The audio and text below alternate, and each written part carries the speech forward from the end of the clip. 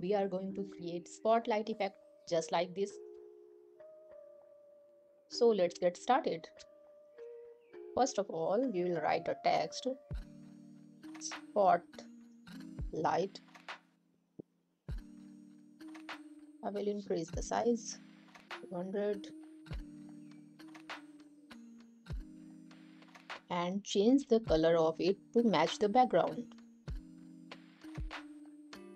Yes, just like this. Now create a circle, press O, give it a orange color, something like this. Okay, now I will add an effect of layer blur, and this will be 150.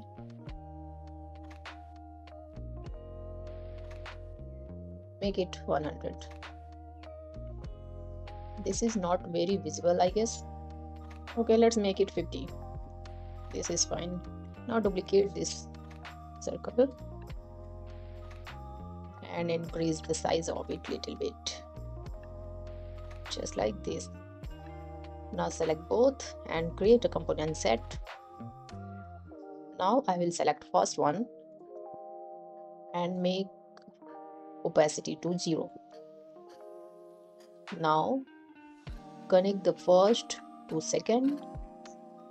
Trigger will be while hovering and animation will be smart animate is out. It is fine. Now I will take a copy of the invisible ellipse just outside. This will be an instance of the main component, and now I will put it on the spotlight text just like this. Let's just duplicate it multiple times so that we can cover spotlight text entirely. Select all and just duplicate it and drag it down. Now select the text spotlight and duplicate it. Now select all except the bottom text of spotlight and create use as mask.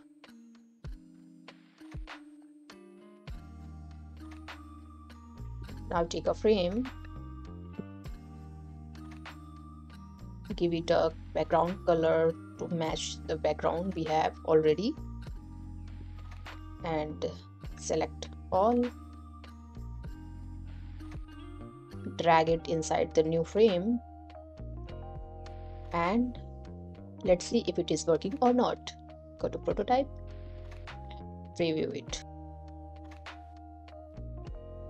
Yes, it is working. So that's it for today. I hope you enjoyed it and got the proper concept of it. Thanks for watching.